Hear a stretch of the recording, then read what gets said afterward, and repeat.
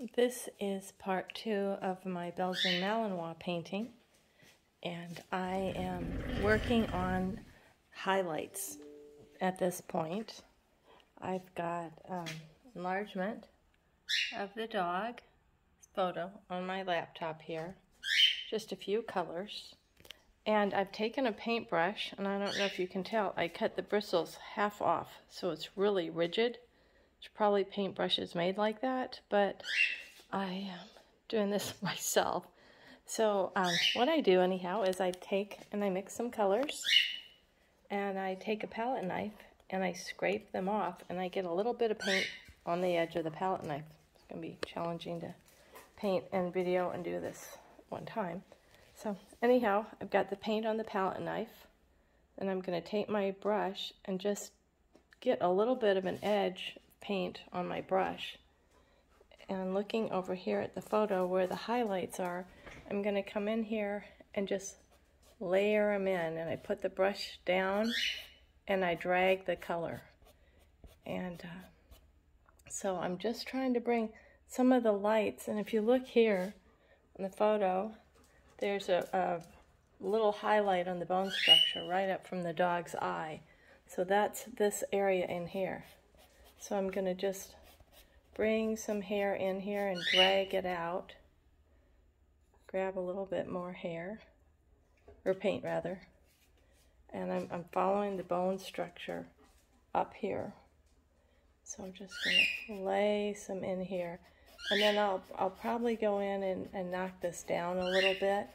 I'm feathering it out, because I don't want big globs of paint right there. I'm just going to grab some more, feather it in. I'm going to mix some more paint that's not quite as light as this. Darker value. Right here over the eyelid, or I mean over the bone of the eyebrow there is some light too. So I'm going to come in here, and this is an area I really have some dark that I don't want. Grab a little more paint and drag it through.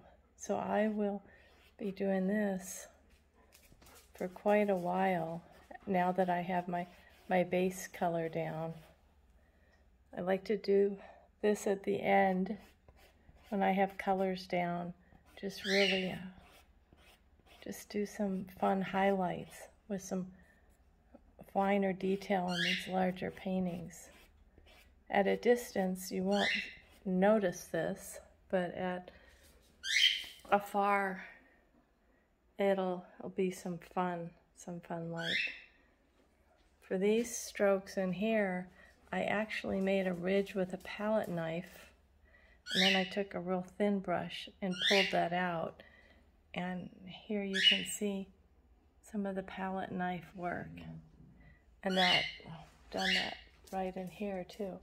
So I'll probably do some of that with a mid value, just because I like the effect that it, you kind of get a little bit of paint, if you zoom in on here, that catches on the texture of the canvas or the board.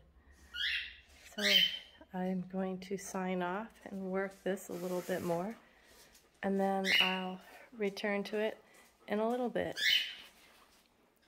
Thanks for peeking. Belgian Malinois painting.